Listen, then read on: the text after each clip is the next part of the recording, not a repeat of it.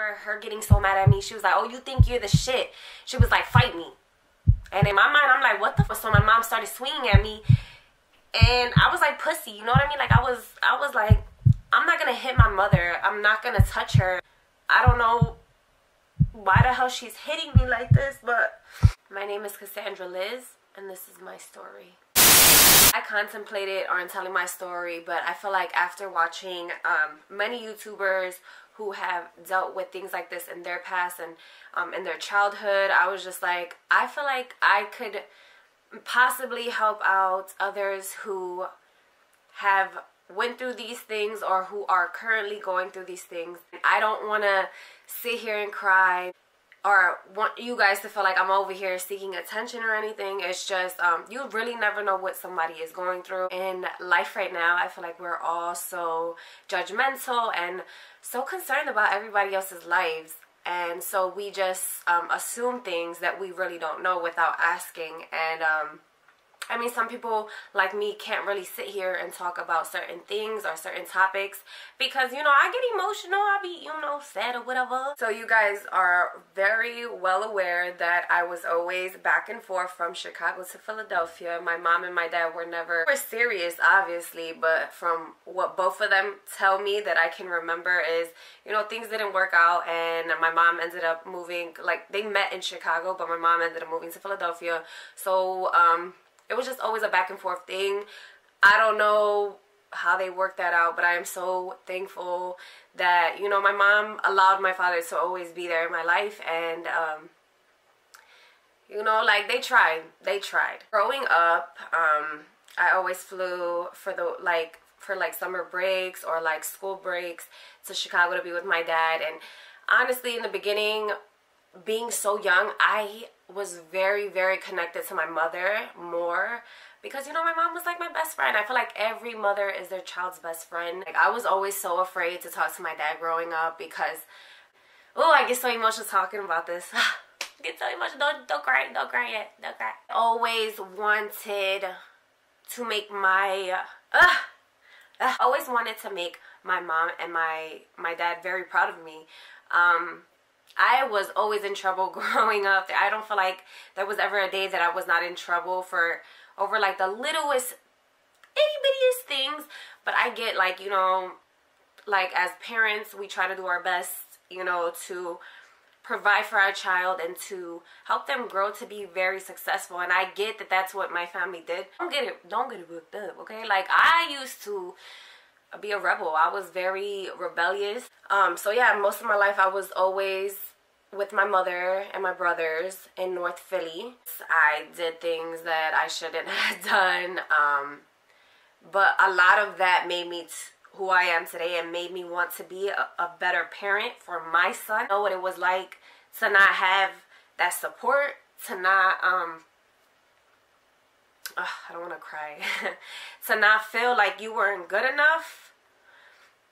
There's times where I feel like that with my child, but then like he makes it seem like I'm the best mommy in the world, and that is honestly the best feeling, like knowing that he looks up to me and he praises me as if I'm the best person in the world. In reality, that's how I was with my mom and my dad.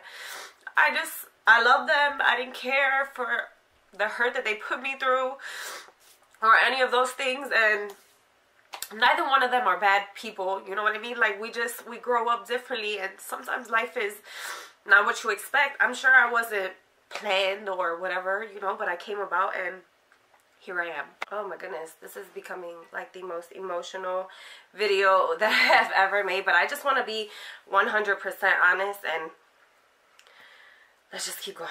My mom dated a lot of men and did a lot of things, and you know, she wasn't very attentive to her kids.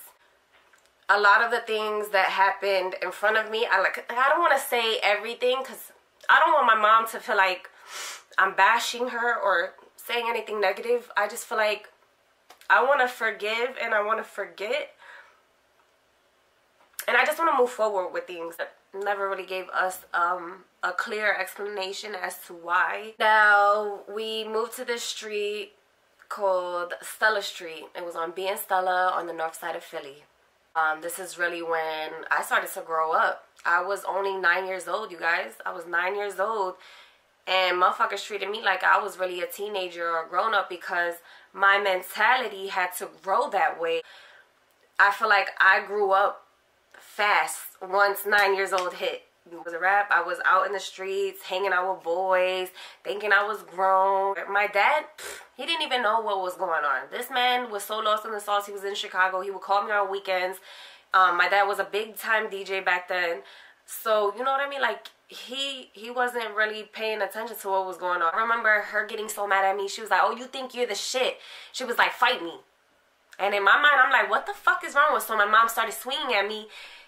And I was like pussy, you know what I mean? Like I was like, I'm not gonna hit my mother. I'm not gonna touch her. Like, I don't know why the hell she's hitting me like this, but I get so mad because every time I think about that, I remember that.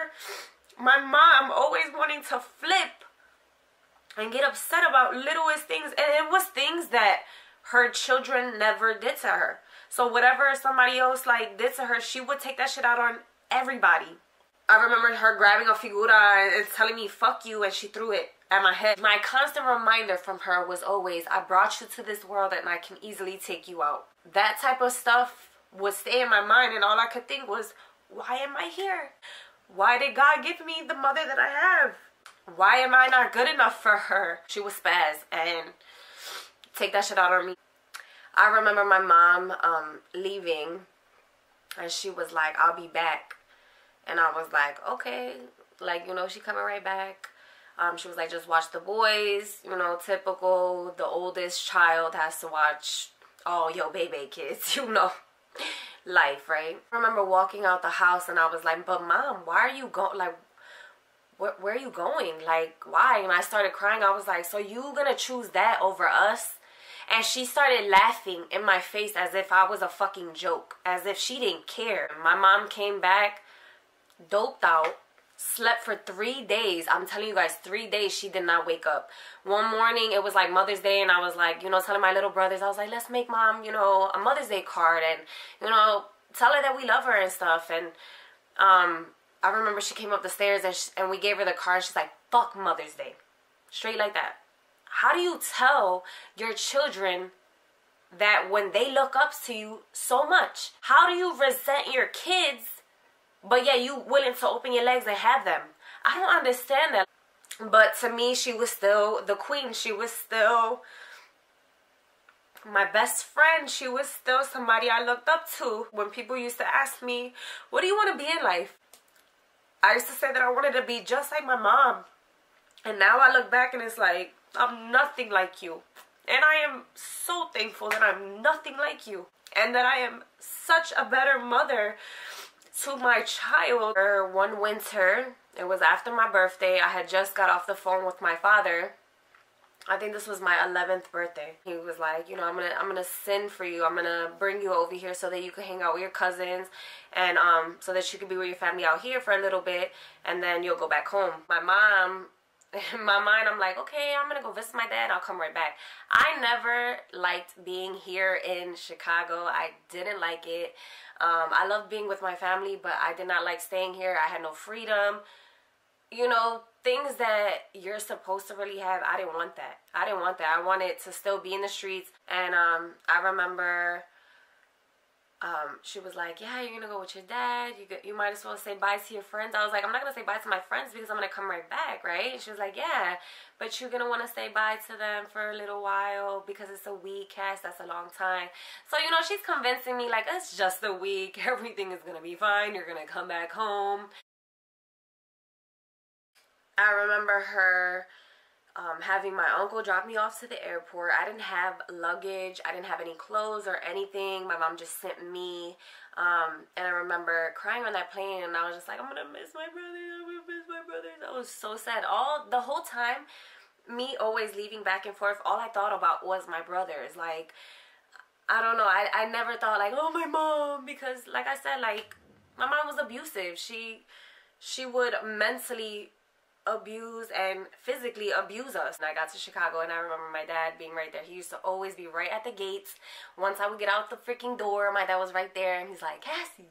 And I just run up to my dad, Dad. Like, I was always so excited to see him because I really didn't see him on a regular basis. I remember him taking me to the house, and I remember him talking to my grandma about, you know, my mother not sending for me, like sending clothes and stuff like that. And I remember, like, my aunt went out and she went and bought me a brand new pair of Chucks and a whole wardrobe set. Like, I got mad at my cousin. Like, me and my cousin, we were always like feuding. It was always something, and I remember getting mad at her. I was like, I fucking hate this place. I was like, I'm not fucking staying here, and that's exactly how I said it. Dad didn't say nothing about that. But, you know, he was a little bit hurt. He was like, you're not going back home. What don't you understand? And I was like, I want to talk to my mom. And I just had, like, the biggest fit. I was so mad. And she was like, yeah, Cass, I'm sorry. You know, I can't take care of you right now. She was like, I'll tell your brothers that you love them, and hopefully you'll see them soon, like when you come to visit. I said, wait, I'm not coming back home. And she was like, no, you're gonna officially live with your dad. I was so beyond hurt. So mad. Like, why? Once I moved to Chicago, I was 11 years old, and I did not hear from my mother until I was 16 years old. I started to realize, you know, I wasn't gonna see my mom. There was years that I didn't speak to my mom. She didn't call, none of that. I remember getting a phone call from my brother's father, and they were saying, you know, that they were in the foster care. I remember him talking to my dad about it, and my dad just being like, oh my God, she's something else. Like, talking about my mom. They were just sitting there talking about my mom. I am forever thankful that their father found out these things and, you know, took them in. And my mom was just really out there bad, doing, I mean, I don't know what type of different drugs she did, but you could genuinely tell that she was really effed up. Like, my mom was skinny as a stick, not healthy looking like she was about to die. That's how, you know, serious it got. That moment, it was more so she had to take care of herself for her. And in reality, I always say this because I mean this. You can't help somebody who does not want to be helped. No matter how much you push them, you can't push someone to want to help themselves. They gotta want that for themselves. They gotta want more for themselves in order to become successful. And on my 16th birthday, my dad wanted to do this big Sweet 16. I was super excited. You see MTV Sweet 16, you're thinking, oh, I'm getting this big old fancy schmancy party.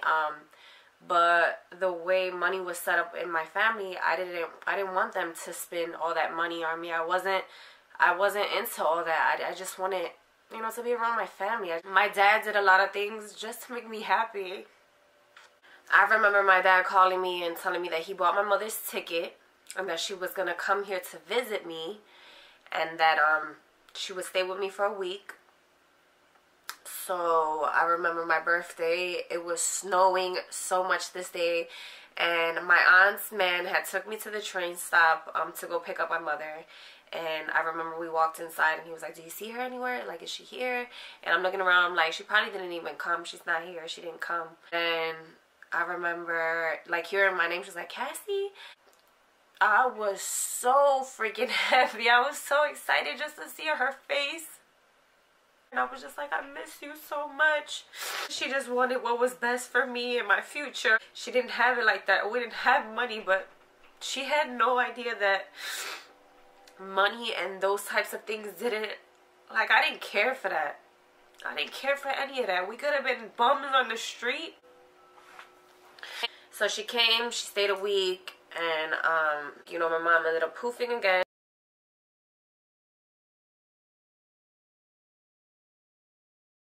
Through high school, I kept her voice in my mind, and there was this thing that she used to tell me. And she would say, without an education, you are no one. You are nobody. So even when I was failing, I had good support because my aunt was there. Like, she pushed me when I would mess up. You know, she would correct us. She had kids of her own, but to her, I was one of her kids. She pushed me to do so much more for myself, to become tough, like to grow thick skin. So I'm forever thankful for my aunt, because of her, I graduated high school.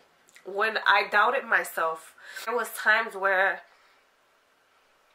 I would get so upset. I would say, I wish I died. I don't want to live anymore. I was genuinely always looking for love in the wrong places and wanting love from any and everybody I talked to. That's a shame. I would get emotional and hate myself. I didn't know how to love, and I hurt people, you know, down the line, and I feel like a fucking complete nut. I genuinely don't know how to love because I didn't have that.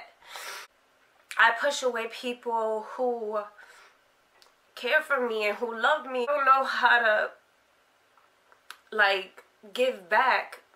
All I know how to do is push people away, because that's, you know, what I was raised around. That's what I grew up around. No matter the hurt that you are going through, life always has a better path for you. I still cannot speak to my mother to this day without getting upset. My mom never really sat there and, you know, told me how proud she was of me or told me thank you, because I raised my brothers so young. I was 9 years old, providing for them. My dad would send me money, and all my money would go towards my brothers. Things get better. There's always a different journey for you. What you are going through right now, in 2 to 3 years, you probably will be somewhere else, somewhere better. You just gotta keep a positive mindset. Believe in yourself. Self-love is literally everything. And if you gotta cry like this on a camera to reflect on life like me, do so. Let your story be told.